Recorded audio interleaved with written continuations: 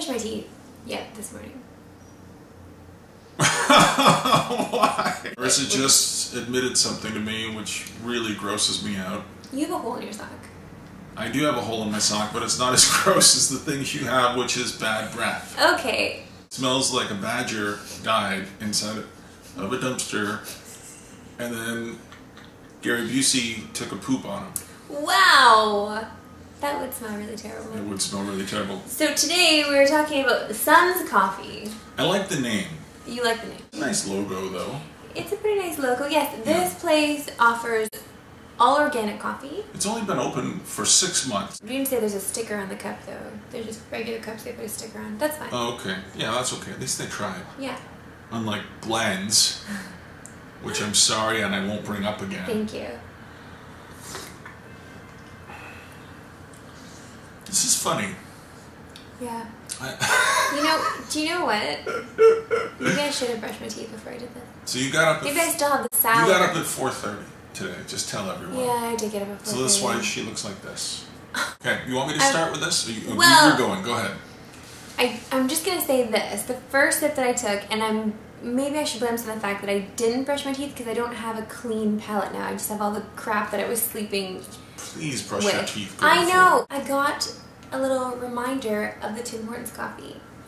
Oh, well, that's never good. And that wasn't even an Americano. That was just regular drip coffee. Right. But, you know, for me, here are my thoughts on this. It sits on the side of your tongue, okay?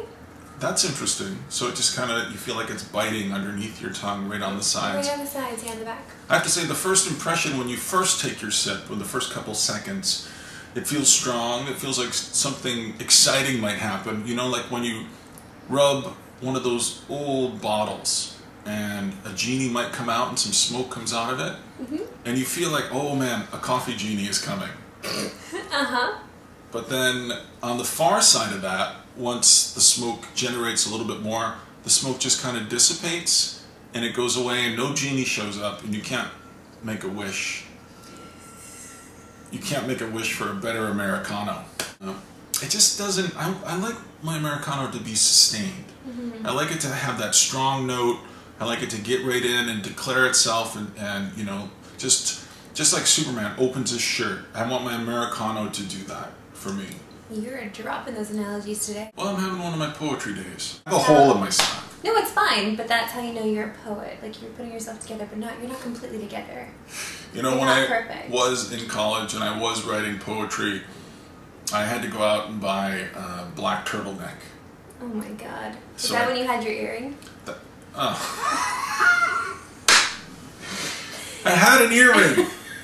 Are you happy now you called me out on it? Now I'm mad. Don't be mad. Let's just drink our mediocre coffee. It is really mediocre. I think it's sub-mediocre. It is sub-mediocre. I think it's below a 5 for sure for me. You're annoyed by that sound, I know. I am annoyed by it. What is the score you're going to give it? Oh, I'm going to give it a 4.5. It's a 4 from me. Okay. And listen, everybody, have a great day out there, okay? Don't forget to like and subscribe and enjoy your own Americano. Go to Sun's Coffee at your own risk. The breath smells like a cucumber left under the radiator.